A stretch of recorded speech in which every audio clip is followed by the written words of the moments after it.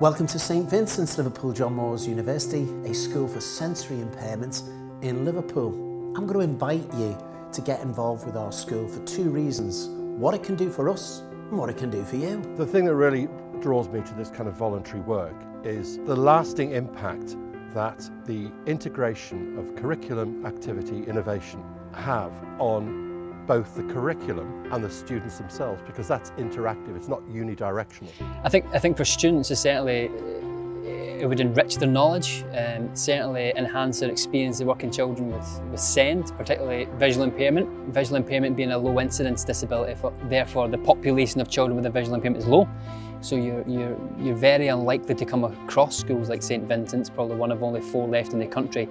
So as a student and as an undergraduate student, to learn from students, teachers, peers, it's an enriched environment. Well, I think it's what the school's trying to do, so it's interesting people through creativity really in terms of ideas.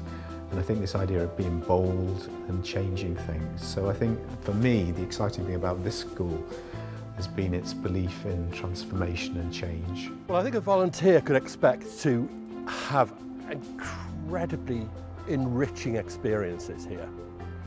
To see how the students interact with each other and support each other is in kind of microcosm what we'd all like the world to be like. The thing I find is people underestimate the ability of people who've got various disabilities. So, you know, they give them silly things to do, or there's no innovation. I think you've got to be creative. You've got to ask what people want instead of force on them what you think would be good for them. You know, because I think that students here, there's much more potential than people realise. Come and work with us in creative projects, music, art, dance, drama and sport, ICT and the environment. Come and work with us in design engineering for the future thinking work. Where is the employment for visually impaired young people, where they are the action researchers alongside you? There's a lot happening. Look at the website www.stvin.com or follow us at St Vincent's L12 or myself, Dr. John A. Patterson. Let's work together.